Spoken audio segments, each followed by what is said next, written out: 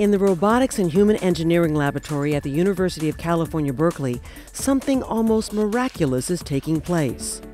It's a very spiritual feeling that I'm as tall as you guys again.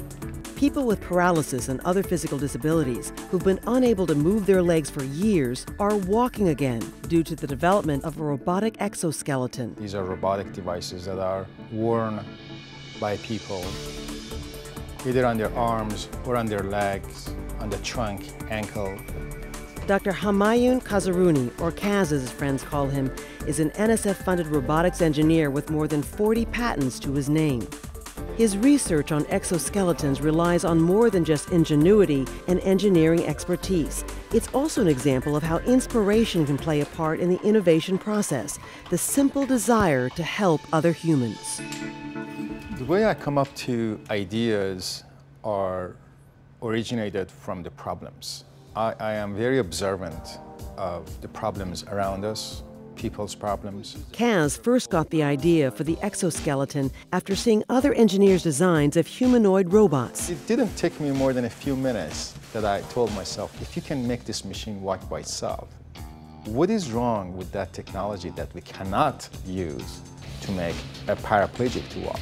The development of the exoskeleton is an example of a field known as bionics, whereby materials and machines are engineered to mimic living organisms. In this case, Kaz looks to the human body for inspiration. We try to learn as much as we can from our own body, the way we function, and bring this to exoskeleton and build it with very naive components we have. In humans, voluntary movement starts in the central nervous system, which consists of the brain and spinal cord. Nerve cells in the spinal cord, called motor neurons, fire off signals that tell the muscles to contract, which then moves the joints and allows the legs to move. In Kaz's exoskeleton, movement starts with a computer that acts like a human central nervous system. Now, the same way that we have a central nervous system, we have a brain to make decisions, and we transfer all that decision to a variety of our body parts to do the function. Exoskeleton has that also, but of course is limited. We have some really lightweight motors on the hips, carbon fiber leg braces to keep his legs in place, a computer on the back, and some battery packs that supply power. And the whole system comes in under 30 pounds. The exoskeleton's computer sends signals down to the actuators, or small motors, on the hips. The exoskeleton also has some sort of muscles, and we call that actuations. The actuators turn the mechanical joints and move the bionic limbs, similar to how muscles and joints move human legs. Stephen Sanchez is a volunteer patient at the Kaz lab.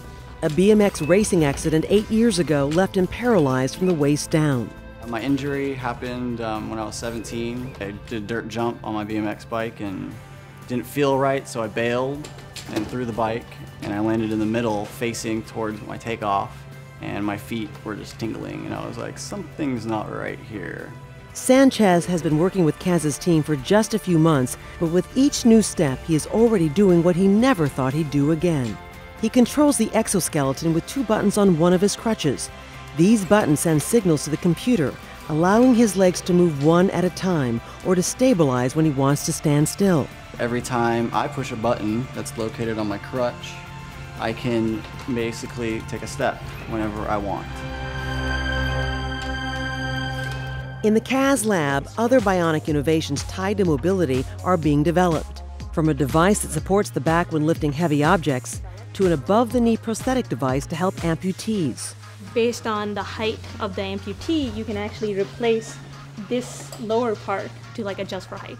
With each of his inventions, Kaz says a key part of the innovation process is filing for a patent at the U.S. Patent and Trademark Office, because it allows him to not only protect his ideas, but also to share them with researchers around the world. A patent process is a way that you encourage people to share information for better quality work for all of us, quality of life for all of us. This is the way the basic principles of a patent is. Through robotics, bionic engineering, and a keen desire to help others, Homayoon Kazerooni and his students are working to build a better future for people one step at a time.